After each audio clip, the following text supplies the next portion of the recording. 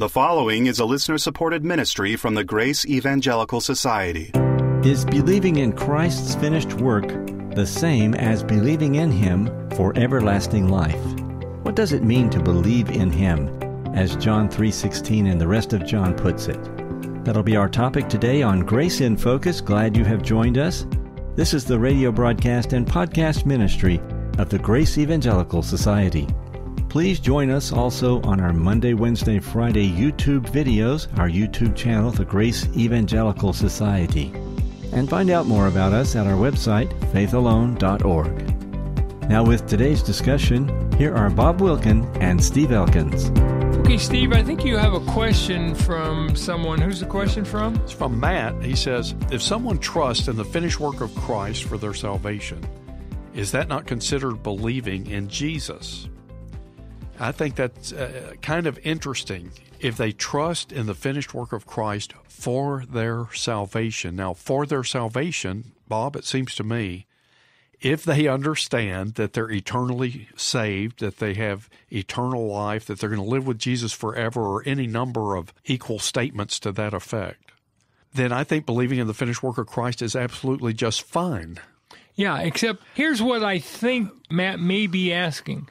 Let's say a person believes in the finished work of Christ for his salvation, but he does not believe that by faith in Christ he has everlasting life. He does not believe by faith in Christ he will never perish. He believes he has salvation for now, but he has to persevere to keep it. And of course, that would not be right. That would not be right. So I've met lots of people who say they believe that Jesus died on the cross for their sins and rose again, and that as a result, they're saved for now. Yeah, and that's so sad. Right. So if what Matt means is that, the answer would be no, that's not the same as believing in Jesus in John 3:16. If, however, they mean that the person recognizes that the finished work of Christ means that John 3:16 is true, then they not only believe that Jesus died for their sins and rose again, they also believe that by faith in Him, they'll never perish. Exactly. They're eternally secure. Right. And so it's important that we recognize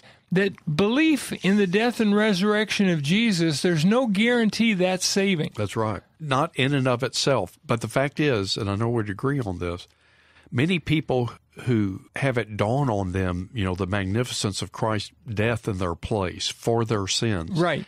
They actually do have a little bit of Bible knowledge. They went to vacation Bible school. Right. They heard John 3:16. They have some concept of eternal life, even of the word saved, being eternally saved. Right. And in the back of their minds, when they hear that Christ died for their sins, that includes to them possibly all that John 3:16, I don't want to say baggage, but stuff they were carrying. And maybe they did come to faith later after hearing about Christ's death and so forth, but included in that, in their thinking, was the truth of John 3:16. Yeah. You notice that Matt asked about the finished work of Christ. I've heard lots of people point to that and say, well, didn't Jesus say on the cross, it is finished, right? Yeah. When he said that, that means there's no other payment needed, right? It's already all been paid. But what people often get confused about is, okay, it's all paid, but then they think that's just my initial salvation. The final salvation is not paid for yet. That I must pay my part. Yeah. And so people sometimes say, well, if it's the finished work, then all of it's finished. Initial salvation, what some people call final salvation, it's final the moment I believe, right? We've talked about this before. And so if that's what he means, yes, I think a person can get to the promise of everlasting life and never perish through the finished work of Christ, but it's not obvious. You need to explain it to people. Yeah, you absolutely do. And just because somebody says the words that Christ died for my sins, what they understand by that is everything. Right. Let's say somebody, you were talking with a friend or a family member, and they said, yeah, Jesus is my Savior. My question would be, great, what does that mean to you? Yeah, exactly. In what sense is He your Savior? Has He already saved you? Right. And the person will be like, well, yeah, what do you mean? Well, what I mean is, what if you didn't go to church for the rest of your life and you became an alcoholic and died as an alcoholic? Where would you go? And if the person is like, well, I'd go to hell, then you'd say, well, so he hasn't saved you yet. Right. He maybe has given you probation or something, but salvation is yet future for you. And if he said that, I'd say, you're missing out on what Jesus promises, which is that he who believes in me will not perish but has everlasting life. Absolutely. And exactly what you're saying is true with so many phrases in the Bible, whether it's even believing that Jesus is the Christ, right? Believing he's the one sent from God, believing he's God, certainly believing that he died for my sins, etc. Again, what one understands in that, those phrases just in themselves aren't saving by themselves. Right. They don't have the knowledge that we need. We have to have the knowledge that we get eternal life by believing Jesus for it.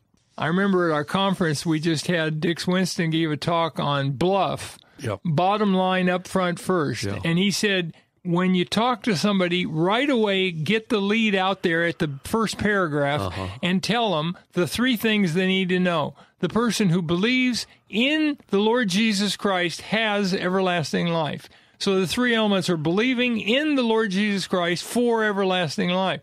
And you make that clear, and then they may have lots of questions, and you can talk about the finished work of Christ. You can talk about the fact that he lived a perfect life and he died as the perfect sacrifice, and that his blood atoned for our sins. He's a propitiation for our sins and for the whole world. You could talk about a lot of things, or you can let them ask you questions, which is a great way to go. Let them bring up questions. Boy, that's excellent. The Grace Evangelical Society has recently started an online seminary, and we're preparing to start our second semester in February. You can study with some of the finest free grace professors and earn an MDiv degree in 3 years. There is no tuition if you maintain a 3.0 grade point average. It's time now for application and registration.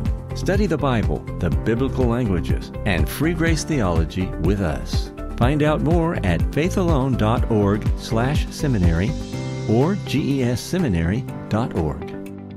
Are you ready to go on to another one? Yeah, you got a question from somebody else? A fellow named ML says, how could the Lord Jesus bear the sins of the world for us if the Bible mentions in Ezekiel 18:20 that each person is responsible for his own sin? Okay, that's a great question. Now let's read Ezekiel 18:20. 18:20 says, the soul who sins shall die. The son shall not bear the guilt of the father, nor the father bear the guilt of the son. The righteousness of the righteous shall be upon himself, and the wickedness of the wicked shall be upon himself. This chapter came up in my book, Turn and Live, The Power of Repentance.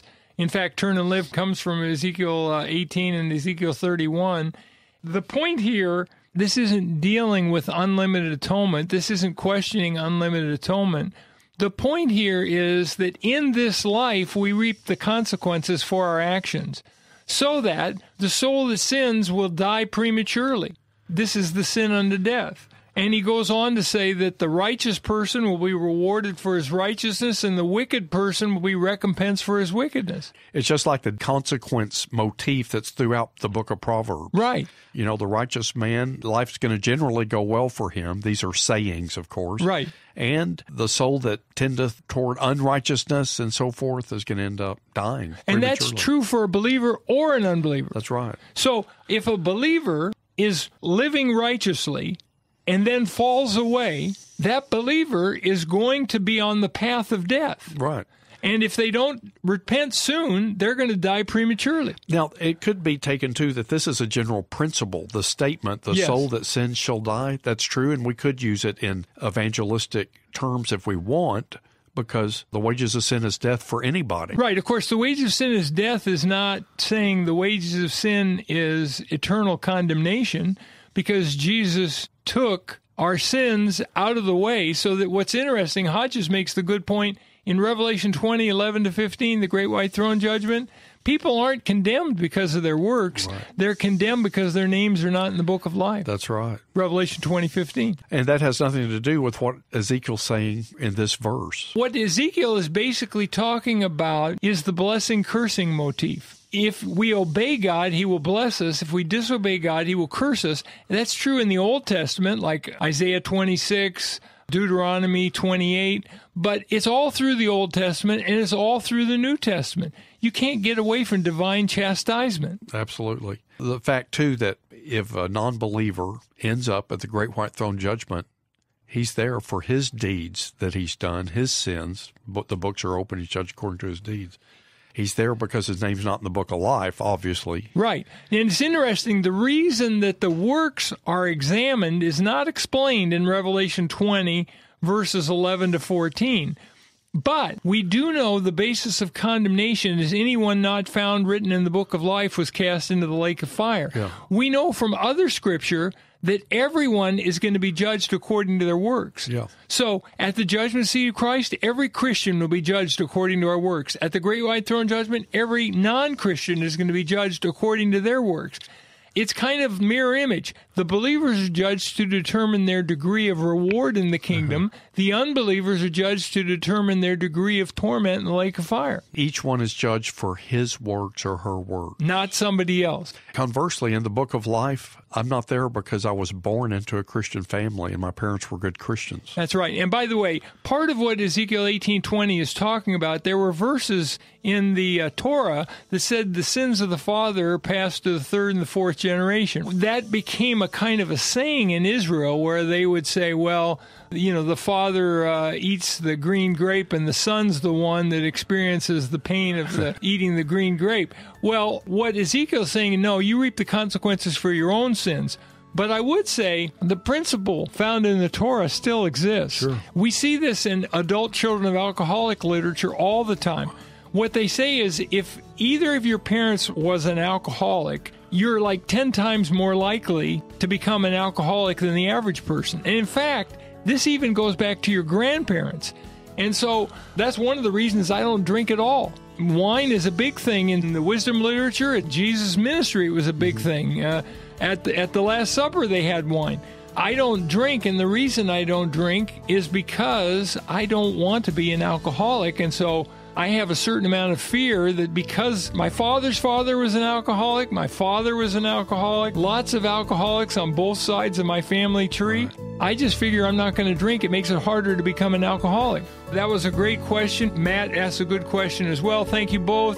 And Steve, thank you for your time here. This has been a pleasure having you, and we'll have you on again in a couple of weeks. We look forward to it. Thanks again, and keep grace in focus. Read many from our library of thousands of free magazine and journal articles online at faithalone.org/resources. That's faithalone.org. Did you miss an episode of Grace in Focus that you really wanted to hear? Just come to faithalone.org. That's faithalone.org. We have all our past episodes right there on the site. Our team is really great about answering questions, comments, and feedback. If you've got some, we hope to hear from you. Let me give you our email address so you can do just that. It's radio@faithalone.org. That's radio@faithalone.org. On the next episode, we take a look back at our 2023 National Conference. One of our guests will be interviewed, and I think you'll like it. Hope you join us. Until then, let's keep grace in focus. The proceeding has been a listener-supported ministry from the Grace Evangelical Society.